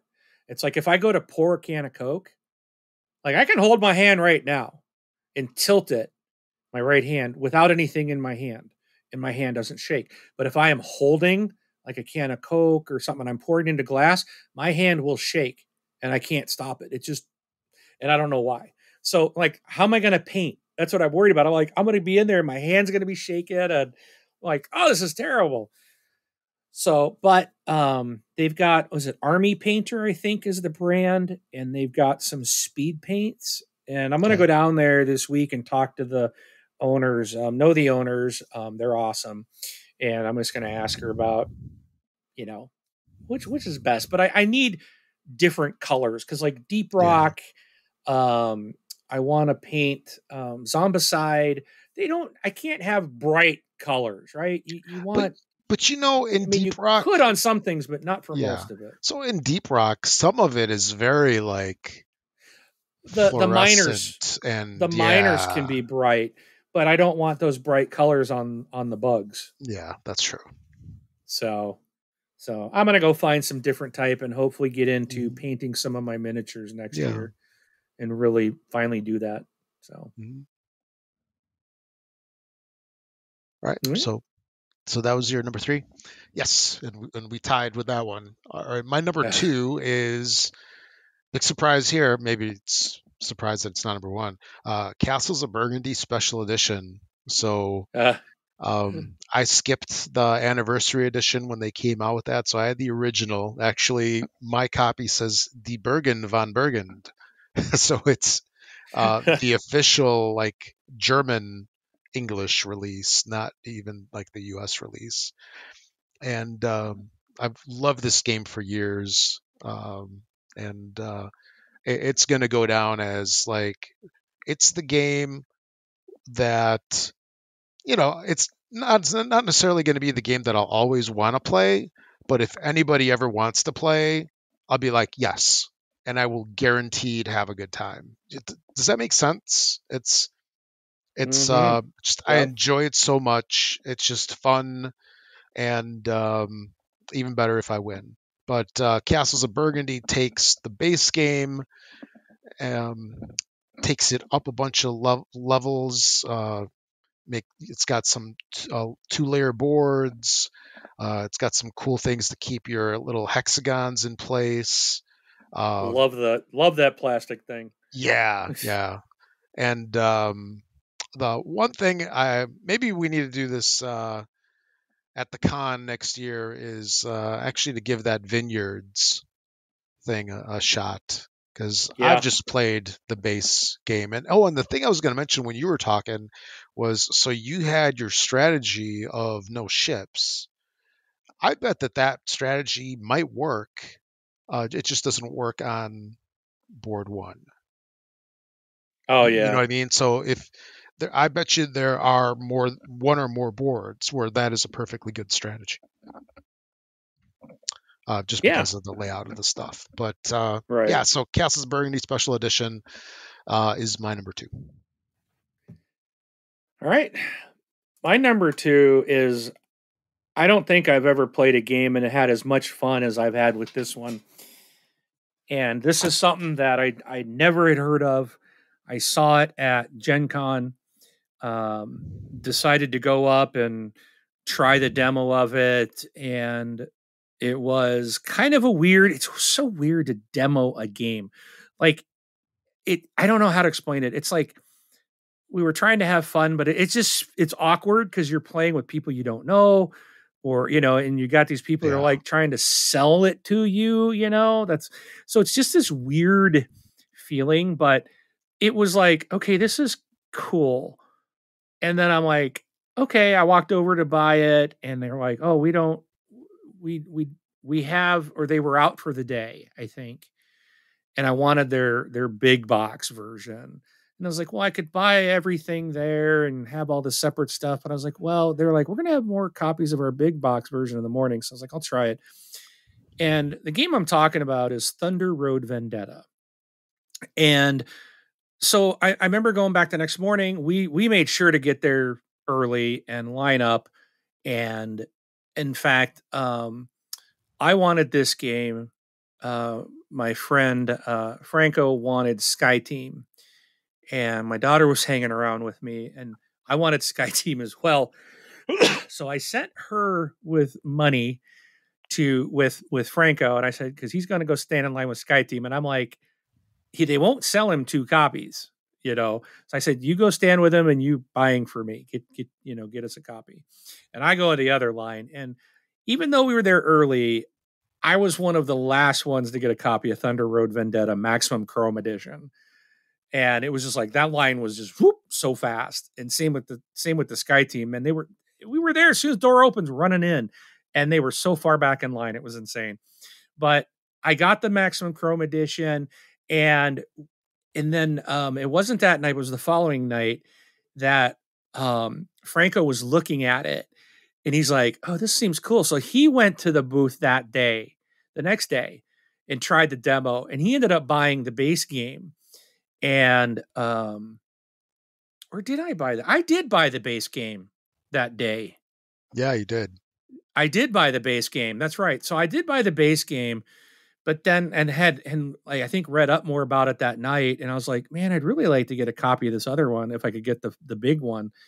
Um, and but Franco, he went and ended up buying the main game, and then that night, you and Jay and all of us met at Franco's house, and we played this game with Braun as well. And talk about so much fun when you're in a group with the people that just are like, we're just going to have fun and we're going to get into this, and we are bumping cars and we're flying over each other and we're talking smack back and forth. It was so much fun. It just was like, this game is incredible.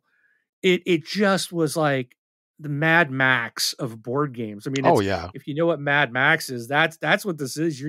You're racing. It's a racing game, but you have to eliminate at least one player, because otherwise you just keep going. It does, someone has to be completely wiped out. Then it starts the race portion of whoever gets to the finish line first. And so it's just craziness. Like, who are you going to do?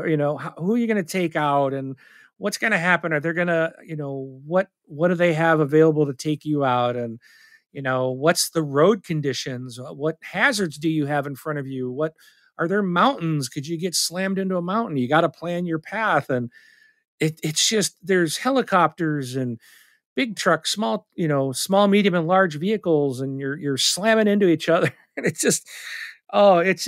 was so much fun. This game is great, great fun. So number 2 for me, Thunder Road Vendetta. All right, and my number 1 is Thunder Road Vendetta. Yeah. So what Mark said definitely holds true. I'll mirror all of that stuff, and this is a game that I wasn't really, I'll say, looking forward to it initially, because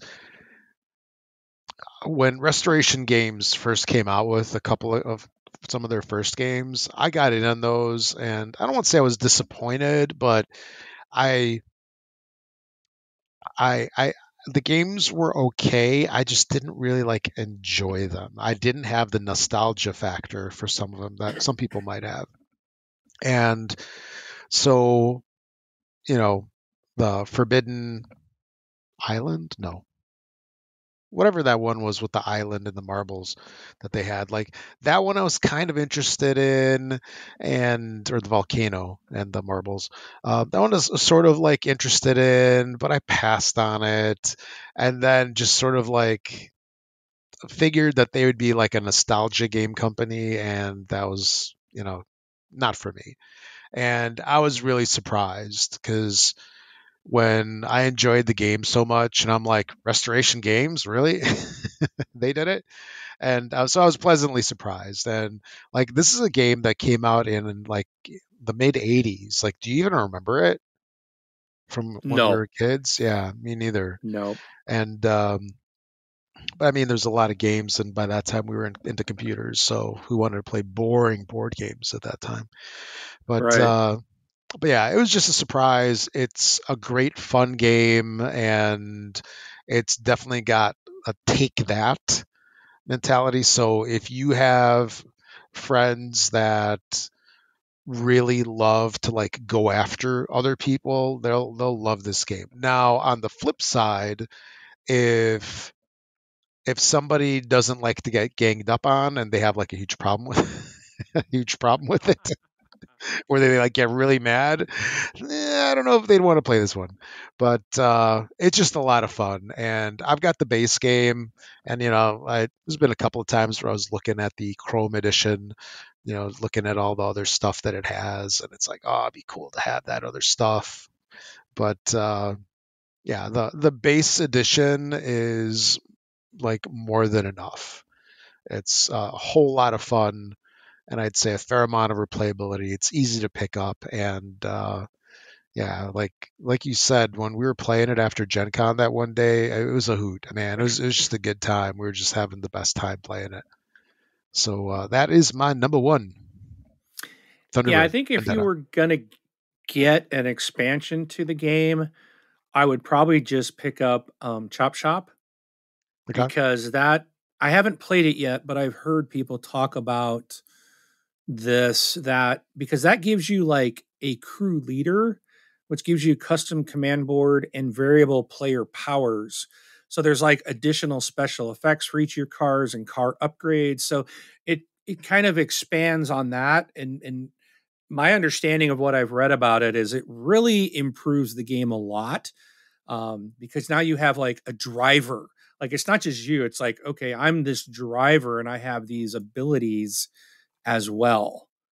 Um, so that's kind of the other stuff, the big rig, and there's you're driving this big semi, and then another to add another character, or player pieces is like you could be 5 motorcycles, and then the Carnage at Devil's Run gives you more maps and some, you could be on fire, and there's different things like that. But um, excuse me, everything I've heard is that the Chop Shop is probably the best expansion, just because of the additional powers and abilities that your driver will have. Hmm. So, but yeah, it's awesome. Um, all right, so that brings me my number one, and this is a game that I had before we went to Gen Con. It was something I had wanted that I saw on GameFound, and I had missed the um, crowdfunding, and it did come back as a re-release. And so they were going to re-release the deluxe version of the game, and they were adding an expansion. And this is the game Planet Unknown. So I know Rob and I both jumped on that one. Yep. Excuse me, into that Kickstarter and or GameFound, and that's supposed to be coming out I think this coming spring of 2024, summer 2024, something like that. And it was just something like, it looked like it might be a little overwhelming, but it was, again, something about it. Like, I really like what I'm seeing. This looks really cool. And of course, Adam's Apples Games was at Gen Con, and they had it on display. And I stood there and kind of watched the guy go through how to play it. At the time, it just seemed to kind of like, this is, I don't know, it might be a little overwhelming, but they were selling the game. They had it for sale, and I hadn't been able to find it anywhere. And I was like, I've got this already ordered, but it's one I really wanted, and so I'm like, I'm just going to buy it anyways. So I bought it, and I absolutely do not regret it. This game, I have bragged to everybody about it. I know there's someone in my group that doesn't. She doesn't really care for it, but she's like, it's just because she's like, I just never do well at it. But otherwise, other than that, it's been met well. I know it's going to be something that when my new version comes in, which will be the base game, but the deluxe version with the lid, which, oh my goodness, this thing needs a lid on the Lazy Susan. If I had to complain, that's the only thing, is they should have thought of this beforehand. because a lot of people stand their games upright to display them, which mine is proudly on display, and all the pieces fall out of the Lazy Susan, so it's a disaster every time you open the box.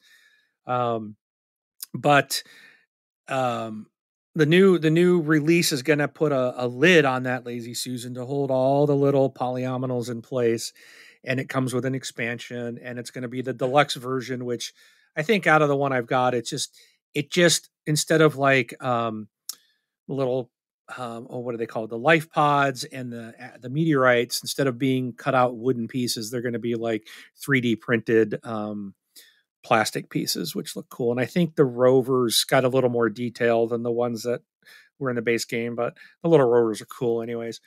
But the game is just, it's so easy to teach. It's really easy to play. There's so many variations of like, depending on which corporation you play. So it plays up to 6, which is great.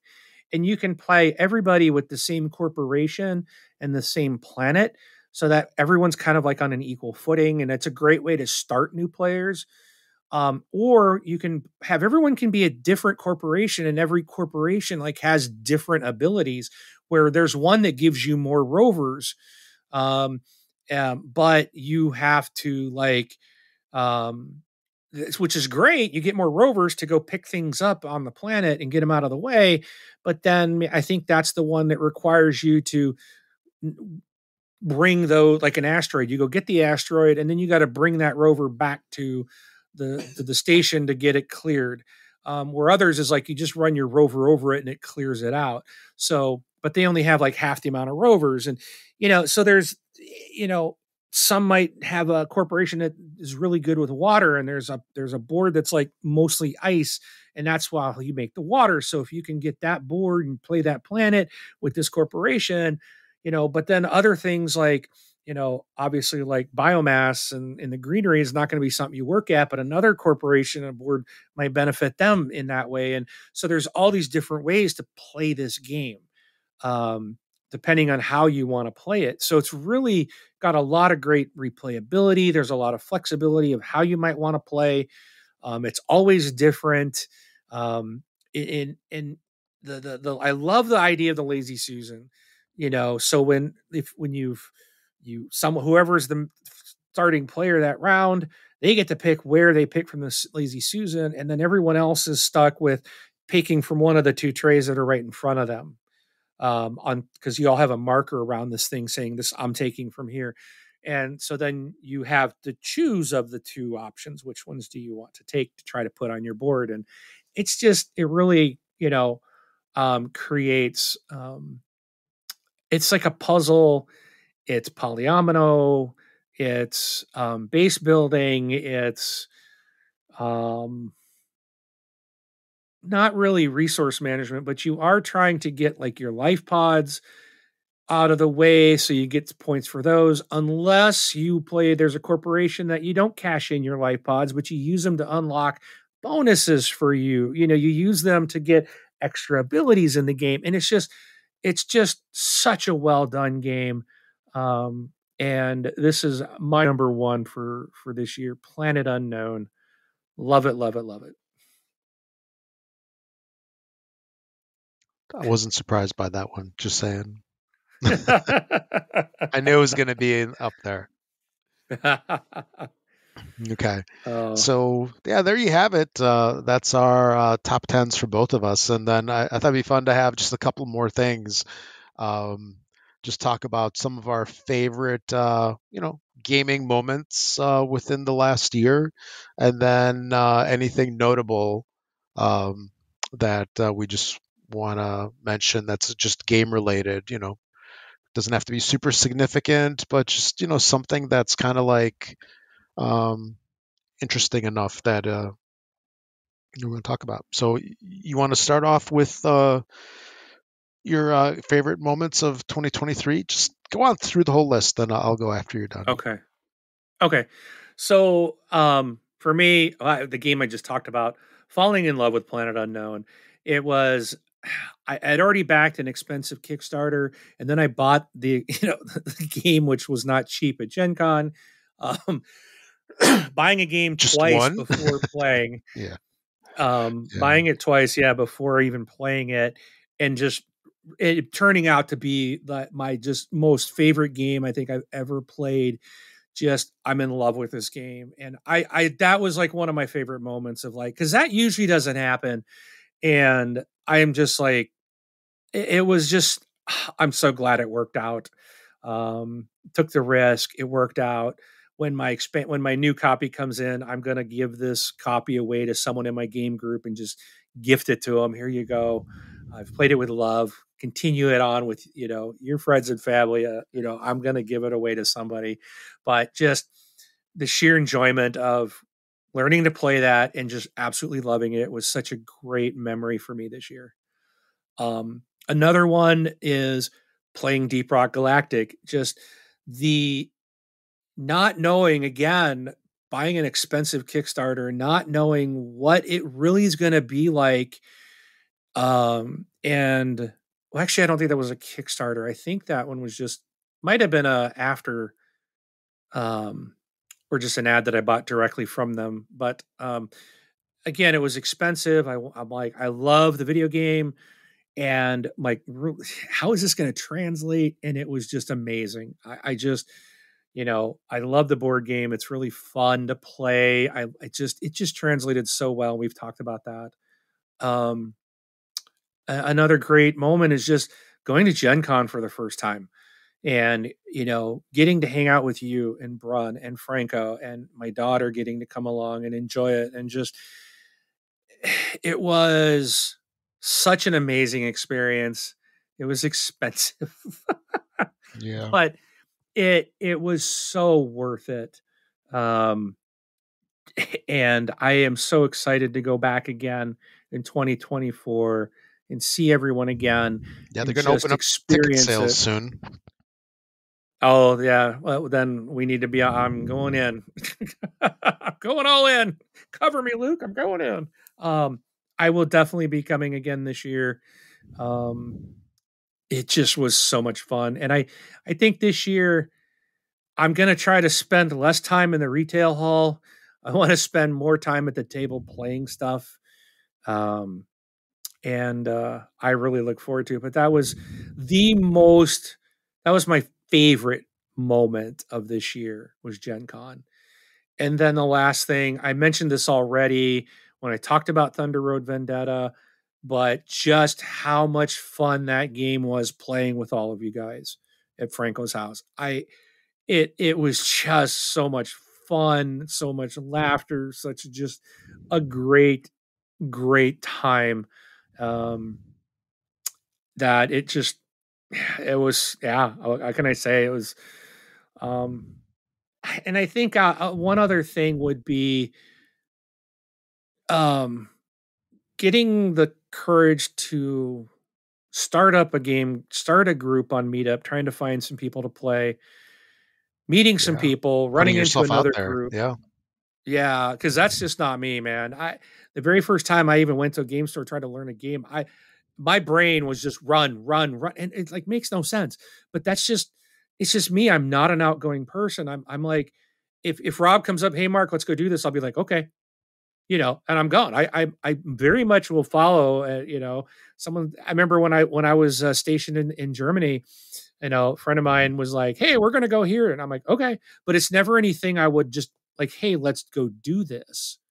I don't know why I'm that way, like but it took a lot to start this game group, and then I basically merged it with this other one that I found later, which was already established and in the area, and I'm like, well, we don't need to. Um, and then so I just kind of joined over there. Was just I'm just a joiner. I'm just a gamer. Then a guy who always scheduled our Wednesday night games moved away to the other end of the country. I stepped up to like, okay, I can schedule these things. And then I started to step up and like, okay, we need to announce this at the store so people know about it. And now the just within the last 2 weeks, the guy who formed the group is like, I'm never there. I'm paying all this money every month to, to pay for the meetup group. And he's like, I just don't ever have time to play. His family's, he's got a ton of kids, and a very large family. And I don't think I've ever met the guy. I've talked to him through Discord, but he wants to basically, he's like, I got to let it go. And I was like, I'll Take it take it over. over for Yeah. you. I did. And now this group that's huge is now under my, I now run it. I now am the organizer, You're your people. the master. Yeah. I am God. No, it's like, it's all mine. we will play my top 10 games and that is it. Be a small group real quick, but no, it's just like now it's my group. And I mean, it's not my group. Okay. It's our group. I don't mean it that way, but it's like now I'm kind of in charge of running this thing. Yeah. And that's not where I'm very comfortable. But so expanding my own personal, like improving myself of stepping into the unknown, taking that risk, trying to meet new people. Cause like, I'm always like, people come in, hey, how you doing? And I'm just like, I'm very quiet. Now it's like someone will walk by and I'm like, hey, are you looking for this group? Yeah. I'm like, hey, I'm Mark. How you doing? It's just, I've gotten so much better at that. And that helps me in other parts of my life too. So, gaming has helped me in other areas of being a little bit more outgoing, a little bit more, eager to meet people and talk to people. So, that's been a great moment too. So yeah, it how opened about up the you? whole social aspect to exactly to your life. Yeah. Well, my kids are all leaving. I gotta find friends. My Yeah. built-in friends are gone to college. So yeah, for me, so like I'd say my favorite moments, and there's so many. I'm just gonna list out at probably three. Number one was definitely going to Gen Con. It was I haven't been in a couple of years because the pandemic craziness that's been going on and stuff. So last time I went was in 2019, I believe, because they didn't have one in 20, and then I think 21 and 22 were like limited and stuff. So we skipped on those, but yeah, it was so good to be down there again. And it's one of those things of like, it's new, but it's familiar still because it's still the same center. Things are a little bit different, organized and stuff like that. But it's like once you get down there, it's like it's all familiar. And by now, it's like I've got my routine. I've got it down. I know exactly where to park and Yeah. go back and forth, where to get food, whether you want like, fast food or like more of a sit down place and stuff. So, that was awesome to get out there. And it was even better that you got out there too. So it was awesome to see you and your daughter. My son wasn't able to make it this year, unfortunately. He had some other stuff that was going on at that time. So he Kid didn't needs to go. get his priorities straight, man. Yeah, There's nothing more important than Gen Con. it wasn't up to him, but I know. yeah, I'm just teasing. yeah, but yeah, I'm gonna make sure that that doesn't happen again. But the thing that was cool too was that it was all of us air quote adults and our kids, right? So although Franco's kids didn't go, right? They didn't. I don't think they went. I think he just went. But Just him, yeah. yeah, it was Jay and you, and then we all hung out together that one day afterwards. So it was like the families all got together, and it's Yeah. like we all kind of knew each other. Although Jay didn't know Franco and vice versa, but we all like otherwise knew each other. Yeah. And so it was just cool. It was awesome to see you again and to hang out with you for a couple of days because it's been a while. Actually, I think last time we saw each other was like 2019 or maybe 2018, one of the two. It'd And been a long time, yeah. no, it was 2020. No, it 'Cause was, it was in yeah, the it was, pandemic because I remember wearing the it masks. was, Yeah, yep, that's right. Because that's when we went that whale trip and I got so freaking sick. yeah, Yeah, that yeah. your last day here, I was confined to bed. Yeah. So you were playing games with my kids all day. I know, right? I brought some You and board Blake games were out playing with there. them. Yeah. Just think, maybe Yep. I could have converted you into the A little board game sooner. lifestyle sooner. Yeah. That's Darn okay. whales. Yeah, I know. But so yeah, going to Gen Con and hanging out with you, that was freaking awesome. And then, getting you to experience, being there when you experienced your first Gen Con, that was also awesome too. Yeah. Um, and then I just wanted to make mention of this because, I'm going to amuse myself when I put this list out and stuff. But one thing that also is one of my favorite gaming moments is playing Castles of Burgundy on BGA and beating you by 1 point. You know what? That's one of my favorite Yeah, moments too. That you only beat me by one there you go. point, and that Yeah, essentially was my very first time give, playing. give it a nice Really, spin. I yeah. like that. I Well, know. well Hey, done. Well played. I'll take what I can get. Well played. So then, how about anything notable, gaming wise, for 2023? That I, I don't you know want if to this is mention? what you were looking for, Yeah. but I learned I don't need to buy every game and expansion.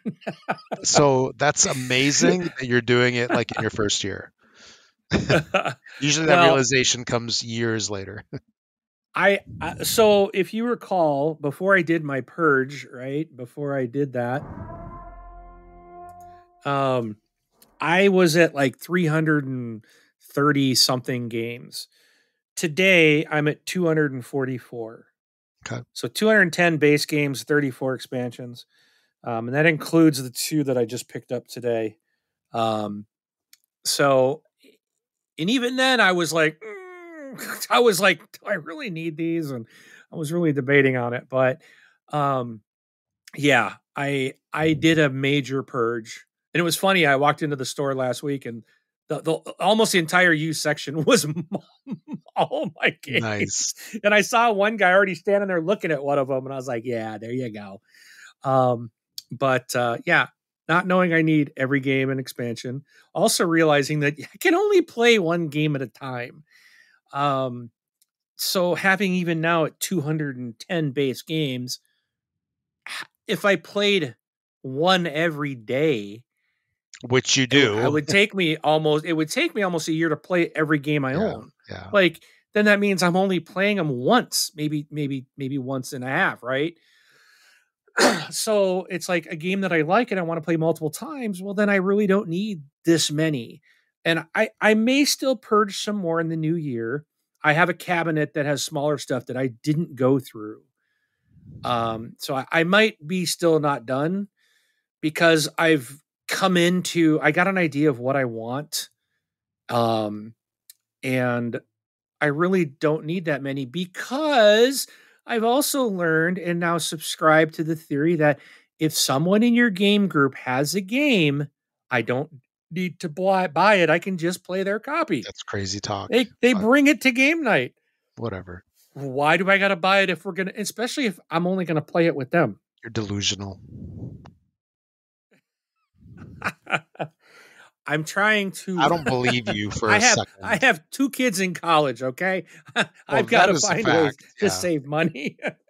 and I and I got a third one that's here still at home in high school and I don't know what he's going to do when he gets done in the 2 years. So it may have 3, right? So Well, if I think if he I wants to can't stay, buy every game. I think if he wants to stay at home after high school, he needs to be a professional board game player with that. No, he needs to go get a job at my Yeah, favorite game store there so you I can go. get a discount Yeah, if he wants to stay at home. That's it. yeah. Yeah. So, but what about you? Any notable things? So actually, it's funny because your thing sort of aligns with mine to some degree, and that's that. And I think this is huge for me. This happened just recently when you told me that you were culling your collection, and I did my first reduction in games. No, I take that back. I did that once when I threw out a Tetris game because it was garbage. I pitched it in the trash and I didn't look back. Because yeah, it was this like goofy Tetris game where the pieces would get stuck when you drop them down, and it just like I'm like no garbage. Yeah. But anyway, it's the first time that I've literally done any reduction in my game collection in Oh wow. like 12, 13 years. Yeah. I basically kept everything, thinking in my head, like at some point I have to do something. And I went down quite a bit. I'd say I went down um, at least 100 games, maybe close. I mean, I have no idea, but I am determined to keep cycling through my collection every couple of weeks. And your thoughts about games change. Like you'll have a game and it's special to you for some reason, right? Like you either like the theme, you like the design, or you like this, you like that, Right. and you're like, I'm not going to get rid of this game. I mean, there are some games that are like, you know, I'm never getting rid of this game for one reason or another. Then there's other ones that are good games, or there's games that you've been meaning to play and you keep it because you want to play it. And then there's just games where it's like, why the heck did I buy this? And for me, a lot of those games were games that I bought on special on Amazon, or that were in Yeah. clearance sections, because you know getting a $5 game is worth it. But in the end, it's a $5 game because nobody likes it or nobody wants it. And then I would usually like go on BGG and go through the reviews, and somebody would say, "Yeah, this is a pretty decent game." But I can say this is a pretty decent game about a game I really don't want to play it again ever anyway. So Right. so I need to get my storage under control. I need to get games off of the floor, in front of shelves, and um, just keep the stuff that really kind of matters. And I had thought about like that I would go through this process of every game that I want to get rid of, especially if it's one that, I really haven't played a whole lot. I'll play it at least once and then judge the game whether it should stay or go. It's like I'm beyond that point now. I'm like, you know, you know, this game here, I bought it because it was an impulse. I really have no interest in it. I don't know why I bought it. Well, I know why I bought it, but it's just it just needs to go because I've got so much better stuff than that one. And Right. and yeah, so that's a huge thing for me. Very like really big for me, and I'm kind of proud that I did it. And I actually went through and then uh, I made a second stack. So what I'm eventually thinking of doing is getting it to the point of where I have a certain area dedicated to all the keepers. So these are the Okay. ones that are definitely staying. And then having, let's say, like a shelf devoted to games on the fringe, just to make it kind of like easier, if that makes sense. Yeah. Um, and then maybe have like a new section where it's games that are new that I got that, have yet to be judged.